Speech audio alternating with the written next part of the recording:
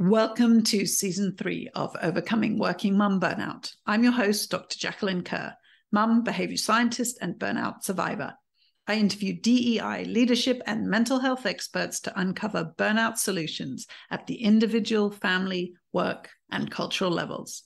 When mums thrive, the world benefits. Please take a moment to check out my website at drjacquelinekerr.com. Click on the free guides button and find solutions for burnout that support individual, team, and organizational change. If you're worried about regrettable turnover and quiet quitting, but already have too much on your plate, I can provide a comprehensive roadmap to help you improve wellness, belonging, and engagement through an overarching burnout prevention strategy, so you can have thriving, diverse leadership teams. This week's guest is Katherine Goldstein, a journalist and social activist. Her podcast, The Double Shift, challenged the status quo of motherhood in America. In this episode, she shares the struggles of being in the newsroom as a mother, but also what she has learned from interviewing successful change advocates. One key message is, don't do it alone. I hope you learn as much from this conversation as I did.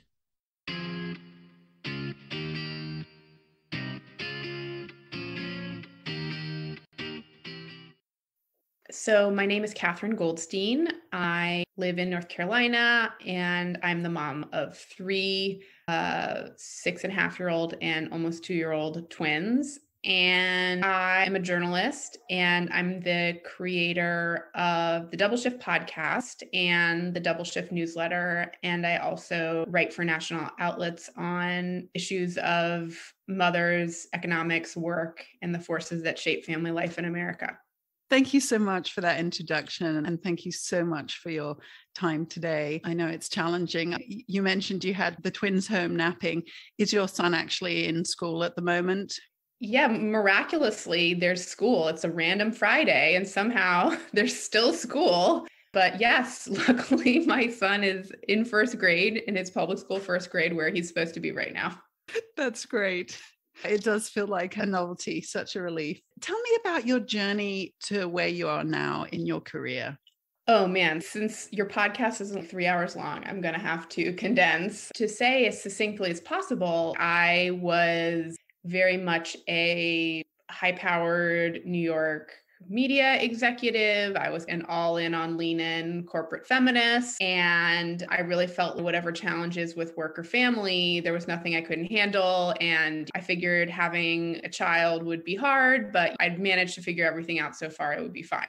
So I feel like you probably know where this story is going, which is that my experience becoming a mother was much harder than I expected for many of the normal reasons, but then also for my specific reason. My oldest son had some health problems. He was hospitalized twice as a newborn, which was really traumatic, and still back at work after 12 weeks, which is in the US considered generous amount of time. And I was not ready to go back and had a really rough time back at work. I then lost my job, and I really felt everyone had the working mom thing figured out except for me. And I was just like personally defective. And, there was just something specifically wrong with me. And then I started to turn my journalistic curiosity towards the topic of working mothers. And at this time, when I first started to think about it, 2016, there wasn't a lot of mainstream media exploring complex social or economic or cultural forces in motherhood. It was really about tips and tricks and personal essays by very privileged white ladies. And so I started to do more inquiry into these topics. I did a Nieman Journalism Fellowship at Harvard, and I ended up writing a big article out of that about mothers in newsrooms. And I became more and more fascinated by the subject and why it wasn't being covered with journalistic seriousness and rigor. And then I ultimately created the Double Shift podcast that I've been running for the last 3 years, which was really dedicated to challenging the status quo of motherhood and telling stories you haven't heard before, which has been its own sort of business journey. And we're about to pause the podcast, and I'm going to be focusing more on the newsletter and back to writing for more national outlets. So that's the as quick as I could get it summary of the journey. I appreciate that so much. Our stories are never straightforward. They're often complicated and complex. So I very much appreciate when everyone can just summarize it, because I think it's so important for women to hear these sort of ups and downs and turns, and also to realize we often start with feeling like it's only us that hasn't got it right. When I burned out for academia, it was the same. I was just blaming myself, and my approach really was all about what had I done wrong? What could I do to change that? And it wasn't really until I started reading about working mothers and the barriers that they face that I started to go, oh, hold on, this isn't just my problem. So like you turned your journalistic eye, I turned my research eye and said, what is going on here and what solutions can we have? Yeah. I think the reason, especially in America, like there's a lot of social conditioning that goes into mothers feeling like it's our fault and feeling like this is a personal problem to solve. American culture is a lot about individualism, and we promote myths that if you work hard, everything's going to work out for you. And we don't talk enough about the systemic barriers that people face, whether that's race or class or definitely motherhood. I definitely think talking about this and explaining this, it helps people get a lot more of an aha moment about it, rather than just thinking everything is about personal decisions or personal failures. And I think you have a really important point there about the US culture. I've seen differences coming from Europe, but also I interviewed a parental burnout expert who had done research across the world. And she basically did find parental burnout was higher in countries like the US that have this individualistic nature. One, it makes you think it's your fault. Two, it prevents you feeling comfortable asking for help because no one else is, and that's not the model. But three, I also think it makes it much harder to come up with systems level solutions, because the premise is I pulled myself up by my own bootstraps. Everyone else can do the same. So I do think it's really challenging to think about systemic change in a country that is not focused on that as a culture. Yeah, I think talking to moms who are in their, I guess, generationally millennial moms, of which I am one, I think that there fortunately is starting to be some change, because I think some of us have had the experience of having kids in difficult work environments and looked up and said, like, how come nobody made this easier? Why is this still so hard? Weren't the second wave feminists, weren't they supposed to have taken care of all this for us? And then realizing like that's very much not the case. And I think I do feel like there's a lot more of a mindset of this was so hard for me. How do I make it easier for other people, rather than just saying, well, I suffered, so you should too. I definitely hear a lot more stories about that. And I feel like that is definitely a lot of the activism that we see in the US around changing workplace policies, and also getting policies like paid family leave at the federal level is much more sort of awareness that like things are not going to get better for anyone if we don't make it better for the people who come after us. So I definitely feel a little hopeful that some of that mentality is changing. Okay, so let's really start to get into that. We can follow up later with any experiences you have around burnout or that you have come across in your research. But let's focus really on this difficult question of how do you make social change?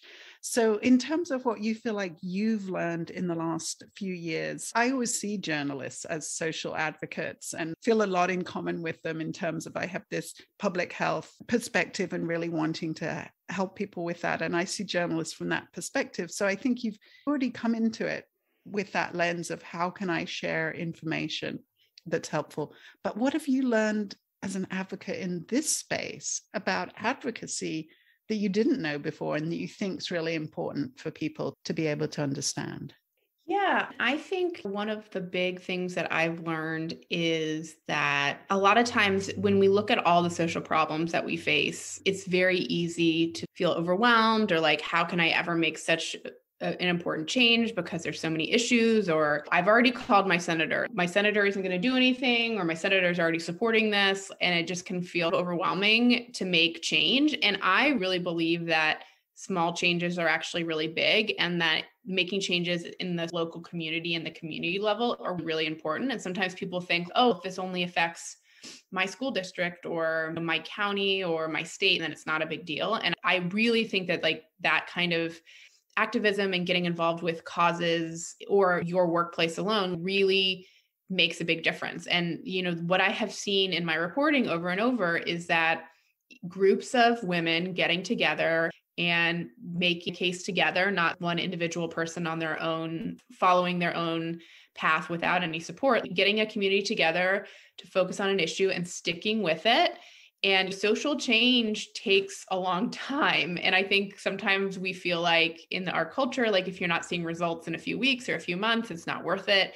But I've seen groups of women get together and make really effective cases for better paid family leave in their workplaces. And being told there's absolutely no way this is going to happen, and then getting really comprehensive, amazing policies in place, not being willing to accept no, getting a community together and finding whatever the issue is that is most important to you. It could be related to schools. It could be related to environment. It could be related to universal pre-K or paid family leave, and just sticking with it, because social change happens on very long timelines. And so it's worth sticking with things. Thanks for that. One of my previous guests had challenged me to do a behavior change guide around advocacy for communities, for safe spaces for communities. And so I was working on this behavior change guide, really reminding myself of all the advocacy things, because my research had been around advocating for age-friendly communities. So I had taught older adults partly how to become advocates.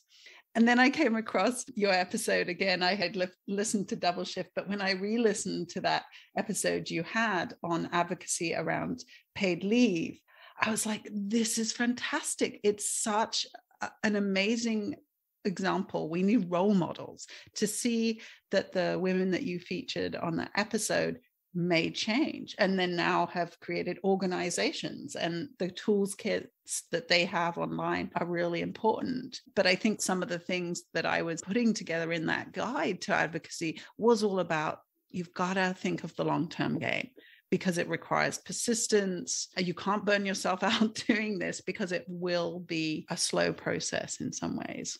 Yeah, I think one of the things that was so inspiring about that episode, we aired an episode in 2019 about a group of women at the New York Times who advocated and got better paid family leave. And then about a year later, I started to hear from other listeners who'd heard that episode and then advocated and got better paid family leave because they heard the episode. And we actually made recently a follow-up episode about that, because I think that it's just really important to see, for people to have role models and examples and understand that change really is possible. And from my behavior change perspective, role models are so important. It's not just, oh, somebody like me can do it, but also that basically then you do get the confidence that it's possible, and you start to see in their examples, okay, what are the skills that they needed to get this job done? The details you had were so helpful.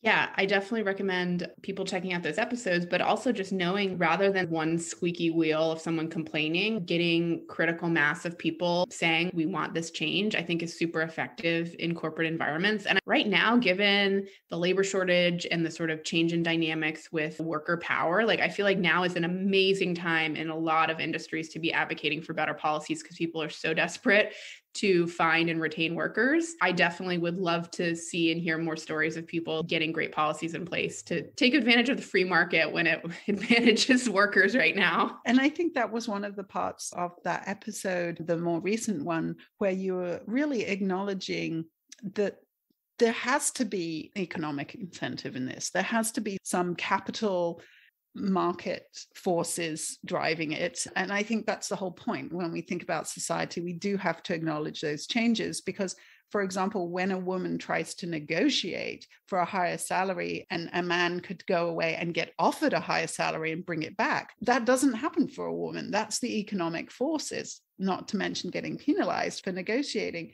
So these forces are so important. So I certainly agree in terms of using those opportunities.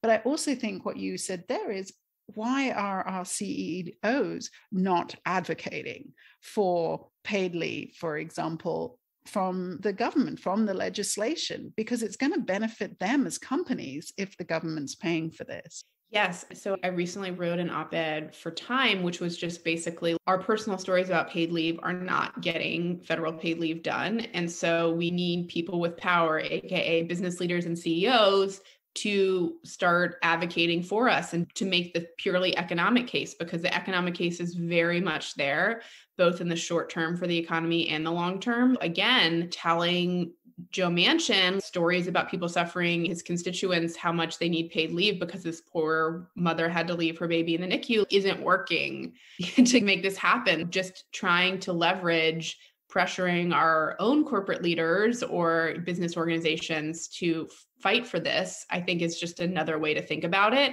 I'm just so frustrated that we are now 2 years into this pandemic and we still don't have some very basic social safety nets in place. So I think having more women leaders in government's going to help. Have you got any thoughts about that?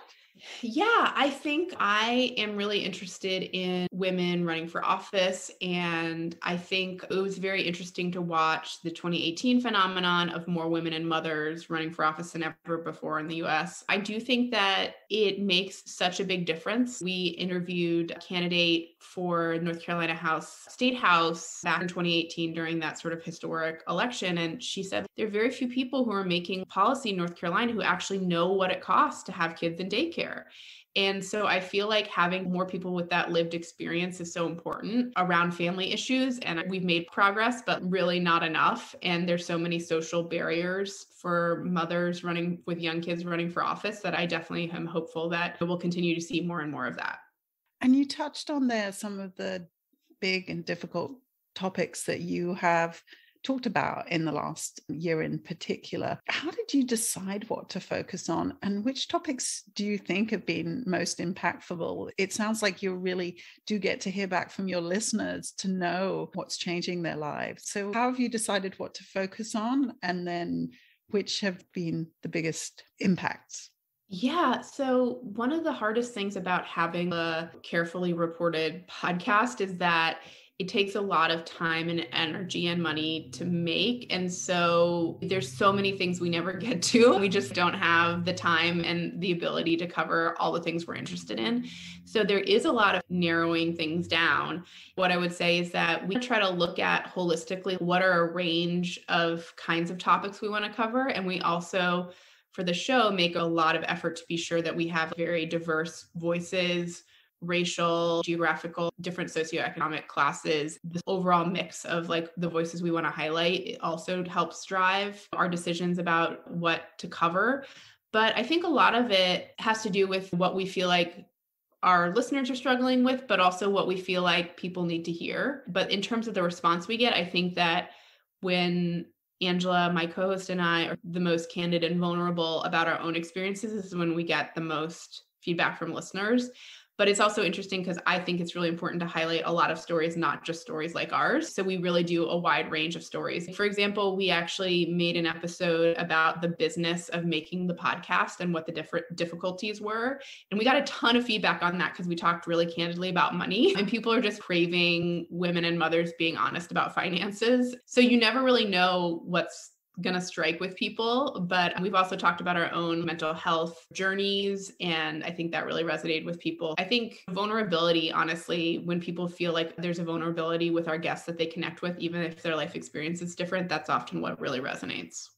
And I definitely really appreciated both those episodes you had. The one about taking medication was really hard to hear and think about as well. I'm not personally taking any medications, but I have so many people I know who do. So I shared that episode with them because I thought it was just such a good discussion about it. That's curious. What did you think was hard to hear? Just like that people are struggling, or tell me more. I'm curious now to talk to you as a listener about it. It's so funny. I remember I was walking, how you can remember what you're doing when you're listening to a podcast. And I was walking around a park with my dog at the time. It's so hard. I find it really hard to hear when other people are suffering. I think that's what it is. And I think that's part of my struggles as a mother too. I don't want my kids to suffer in any way. And part of me doing this burnout mission is because I don't want other moms to suffer what I went through. So when it's that raw, I just feel this like pain of shared suffering that I wish would go away. Yeah, no, that's really interesting. I think that is also a fine line from a journalistic perspective of vulnerability and letting people connect with the realness of what is difficult in life, but also having people feel like there's something meaningful and redemptive out of it is hard. And I definitely know if there's a podcast I really like and I see they're doing an episode on losing someone to gun violence, and I'm just like, I just can't do that right now or whatever. But I think it is really interesting, like how we, as podcasts especially, I do feel like people feel like they go on a journey with you because listening to someone's voice is so intimate. One of my favorite pieces of feedback on our show is that it helps people feel less alone. And that to me is part of that is I would say it's also strategic vulnerability. I think sometimes people think, oh, you must just talk about everything and you're open to talking about anything, which is not true. There's lots of things I do not talk about on the podcast, but being really strategic about how my own struggles or suffering or difficulties, how that might help other people to hear it, I think is something that I think about and try to be intentional about.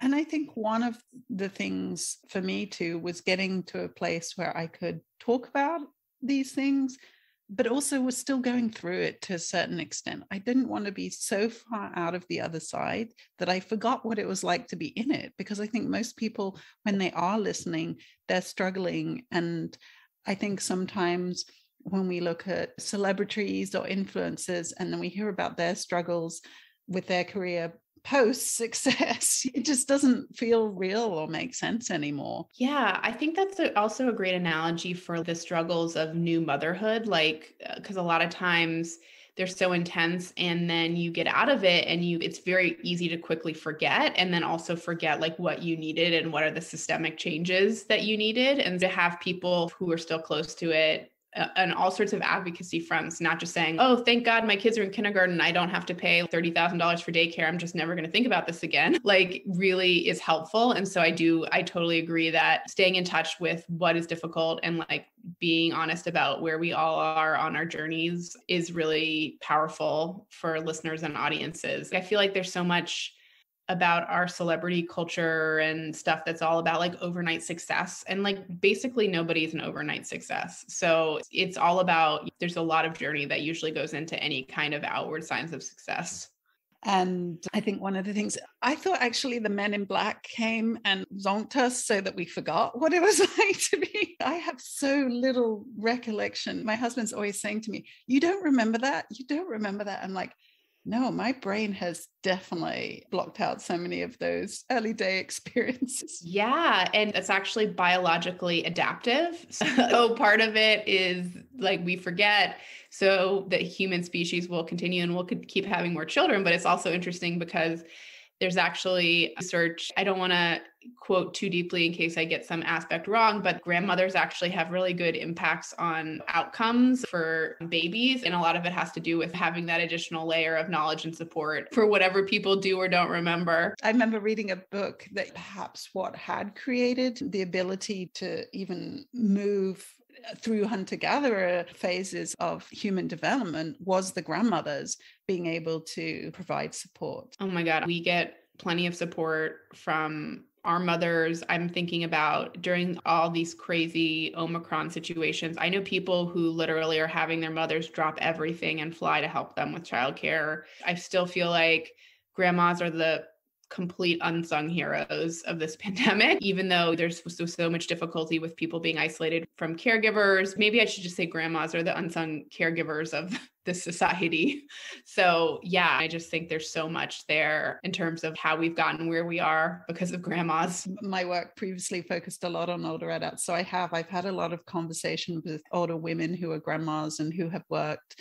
And back to what we talked about earlier, nothing's changed. That status quo, when I realized their jobs 50 years ago and their experience as working mothers was not that different from now. But they can also really see it through their daughters. And it gets me back to that sort of question of, what are we going to do? How do we change this? How do we have more impact? Because again, they were working and trying to have impact in their day as well. Yeah, it's such a thorny question. And I think part of it is that, again, like change does not happen overnight. Good public policy doesn't just materialize out of the sky or come from a vacuum. Like good public policy is also about culture change. And one of the things that does make me optimistic is I would say that the role of fathers in caregiving and the transparency about fathers wanting to be caregivers, wanting paid family leave has really changed dramatically, I would say, with the generation having children now, especially in the last even 5 years. And through my research and reporting, I feel like mothers and women and marginalized people just saying something isn't working doesn't always result in change. But once you start getting men in positions of power who are saying something isn't working is when you start to see more movement. And that's just the cold, hard truth. I do think that most people would agree from a systemic level, there's a lot more engagement on a macro, not a micro level, a macro level, a lot more engagement from fathers on some of these issues. And that also makes me optimistic, maybe not that we're getting paid family leave this month, which we deserve, but that there are some culture changes afoot that are important and powerful. And I think that's really important to bring in. Obviously, I focus predominantly on working mum burnout, but I really think we have to think strategically about this. And I was just thinking that most recently in terms of making change through supporting men who have been full-time caregivers to be in positions of policy making and decision making, whether that's in a company or in government. But I agree, I think we have to realize that we're not necessarily having the impact we want to have, but that we can think about helping others who we know strategically could help us through the door. Yeah, there's actually really great data that men taking their full paternity leave can have huge impact on their involvement with their kids' lives at up to age 6. They're finding that men who take paternity leave are actually more involved with their kids when their kids are 6. And in the workplace level, it actually decreases discrimination against mothers in the workplace, because if fathers have and take full parental leave, it's less becomes a thing of not wanting to hire women because they're going to be more likely to be out. And it also, that caregiving experience can also help them shape better workplace policies. And so I think that's a tangible sort of micro way that we can affect more culture change, is making sure men have parental leave and also demanding that they take it. I think it's the most feminist thing that any man can do, is take his full parental leave. And I understand the social expectations that make that difficult. But again, I think from our understanding of behavioral framing and what changes people's social norms, it's got to be a default. If you have to opt in, it's not going to happen. But if you actually have to take the step of saying, I don't want this thing that I'm being given, that definitely starts to change how people take leave. So I would say the default is important. Yeah. And also, I think culture change starts at the top. So prominent leaders taking parental leave is really important. Studies have also found that paternity leave is contagious. It's like the best contagion out there. Once one person, especially someone in a position of authority of power, takes leave, a lot more people will do it. Being brave to be an early adopter on that is really important. Exactly. That's great. So what are your plans going forward, but how do you hope to continue to advocate for working moms? We've let listeners know that we're putting the show on an indefinite pause. And I think there's a lot of interlocking reasons that went into that decision, personal, financial, and also having to do with where I think I can have the most impact with my work, because the podcast has really taken up so much of my time and it's a really tough industry. So yeah, I think so. Right now, my plan is to focus on a newsletter that is going to be about the forces that shape family life in America. So casting a really wide lens to a lot of the topics around motherhood that I'm interested in. And we have a wonderful double shift member community, and we're going to continue to spend some time thinking about and growing that. We have member hangout. We are going to do an audio newsletter. So people who like to hear things via audio, it's not exactly the same as a podcast, but there's going to be that option. And then we're thinking about other ways for the community to support and get to know each other, because I think we're all looking for and craving different forms of community. I think there's a group of women and mothers who are craving connection with people who want to talk about getting angry, making social change, and systemic issues, and like how capitalism fits into it, rather than like sleep training tricks or like lunch hack strategies, which is so much of what mom media and mom groups are focused on a lot of the time. One other thing that I have been really interested to observe as we've gotten to know our member community is people are coming from all over the world, but a lot of times they're from small towns and they are looking for people who they feel share some of their values, and they live in rural Iowa or someplace where they feel like it's hard to find people who necessarily have some of the same ideas about motherhood. So I love the idea of being able to help people build community and use some of our virtual tools from all over the world to help people feel more connected. So those are some things we're working on. I'm going to be doing more speaking and more writing for national outlets, and I'm excited. It's good to have new chapters, and I feel like that is one of the burnout combating elements, is like letting go of things that aren't working for you, even if they're working for other people. Thinking about what gives you energy.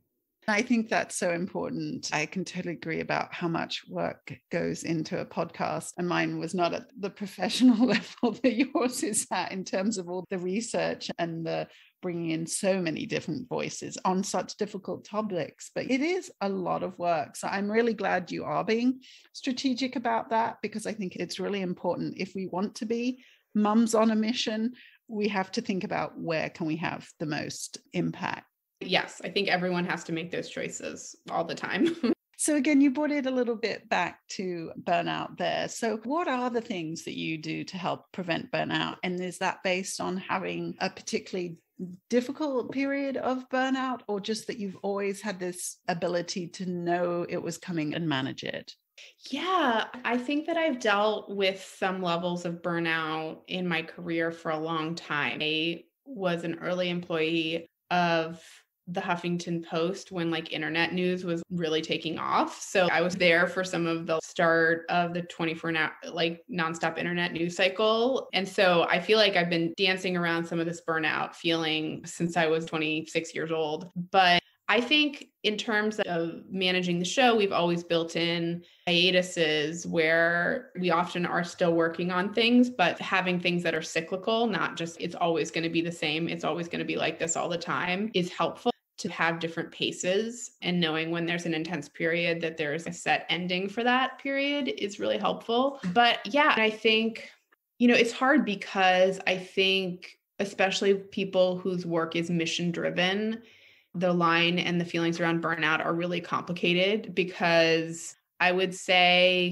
I'm very much as dedicated as ever to my mission. And in some ways, like I was burnt out on doing the podcast in its current form, although I love the podcast and I still have a board full of ideas of things I wanted to do for the podcast that I didn't get to.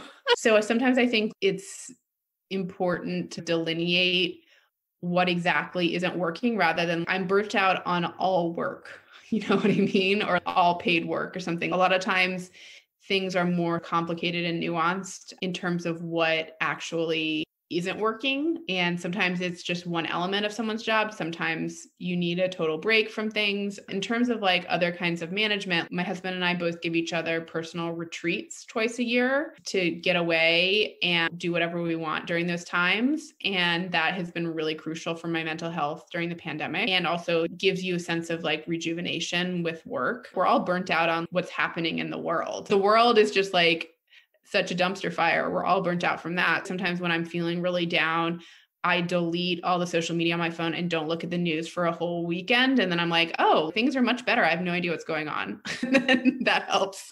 So those are some small strategies. Yep. And I think that personal retreat one is really important. Try and share that. I remember taking a whole week off of parenting to help me focus on thinking about preventing working mom burnout. And my brain changed. It made such a difference. And when I share that story, or if I even just give advice like mums need to take a proper break more than a bath. And I was still at home, but I started to go to a co-working space. It was the end of the kids' holidays. And I was like, hey, I've done the past 10 weeks.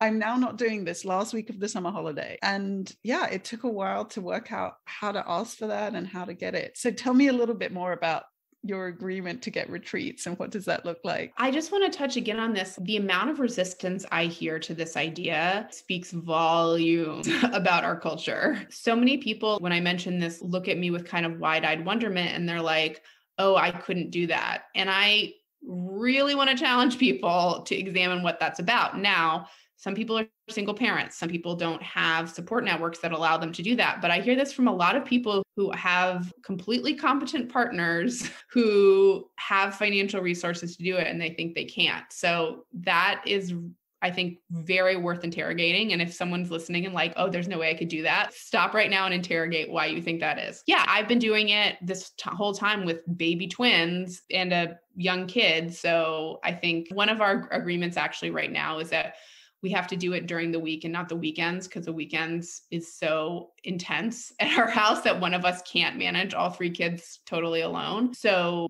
fortunately, I have some flexibility in my schedule, and my husband's job actually has unlimited vacation because he works at a tech company, which is quite a blessing. We do it during the week. And so that's one of our compromises, but we've just decided we're not giving each other birthday presents anymore, or Father's and Mother's Day presents. And this is just what we do instead. We don't expect the other one to plan what it is that we want to do. I'm not waiting for him to surprise me with the perfect cabin. I actually love like looking at cabins on Airbnb. That's like relaxing to me. So we pick out where we want to go and what the circumstances are, and we just support each other in doing that.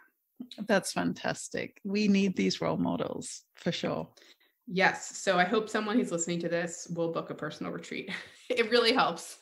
And like you mentioned, there's so much resistance. So what would be one of the most important things you think companies and moms could actually start doing today? So I think for moms, the thing that I'm really focused on right now is basically in capitalism, our most precious commodity is time. I really think for moms, finding their community and investing in a community, whatever it is, if it's reconnecting with college friends or finding some moms in your area that feel like you can really trust, finding your people and connecting with a community, I think really helps with so many of these domino issues, to not feel alone and to have people you can turn to, because we can't survive American motherhood alone. So to me, that's really important. So that is the most simple. And the sort of behavior around that could be as simple as put something on the calendar to finally go for a walk with a friend that you've been texting with and haven't made it happen or whatever. Like investing in people, I think, is really important and gives us so much. Yeah. And you've hung on to that piece of what you're doing in terms of the communities you're building. And I think it is important for us personally in terms of not feeling alone.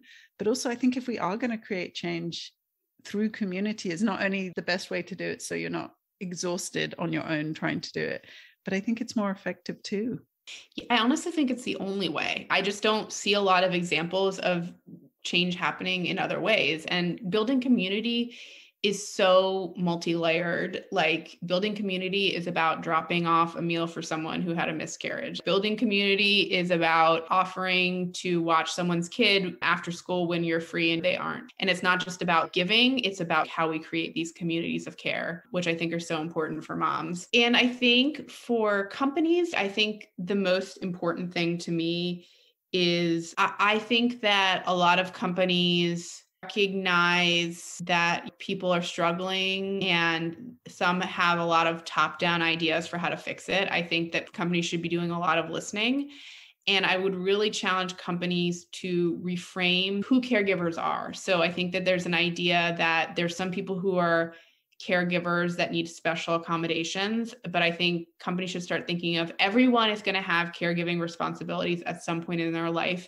How do we make work environments that support people in all stages of their life as caregivers, rather than this person we're going to have to make some special thing for and also not want to give them a promotion because of it or whatever. So to me, companies really listening and trying to radically rethink how they think about caregiving. That is definitely a great example, because a husband can have to be a caregiver, a dad or a son. There's so many roles that men can also play as caregivers. But my understanding is they just don't relate to that term. I think that's part of it, is thinking about what is a term that we can use that companies are comfortable with and that can also then connect with the men who want to be caregivers. That's interesting because I feel like caregivers is much more expansive than just moms or parents. And I think people being uncomfortable, like we're all going to have to give care or we're all going to need care at some point in our lives. I think that some of this also is culture change. Why are people not comfortable with the idea of caregiving? Because that's seen as feminine or because that's seen as something that doesn't have value.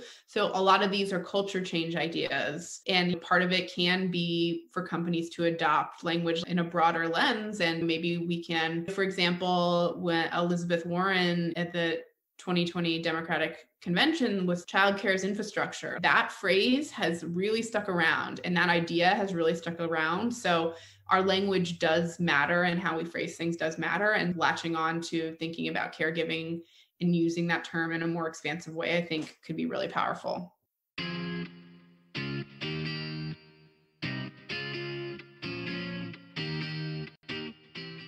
Thanks so much for listening today. Don't forget to check out my website, www.drjacquelinekerr.com, for your free guides to prevent burnout. And please remember, burnout can be related to serious health problems. If you're experiencing physical or mental health symptoms, please contact a health provider or call the appropriate helpline. This podcast does not replace medical advice. Take care.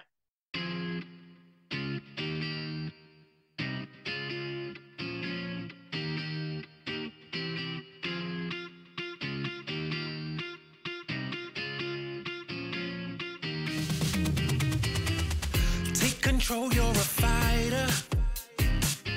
Push the limits and see it, you're already there. Told you we going higher. Ain't no stopping us, we're going in for the win. And we're gonna celebrate. Then we're gonna do it all over again. And we're gonna rock this place, 'cause this is our day. We're gonna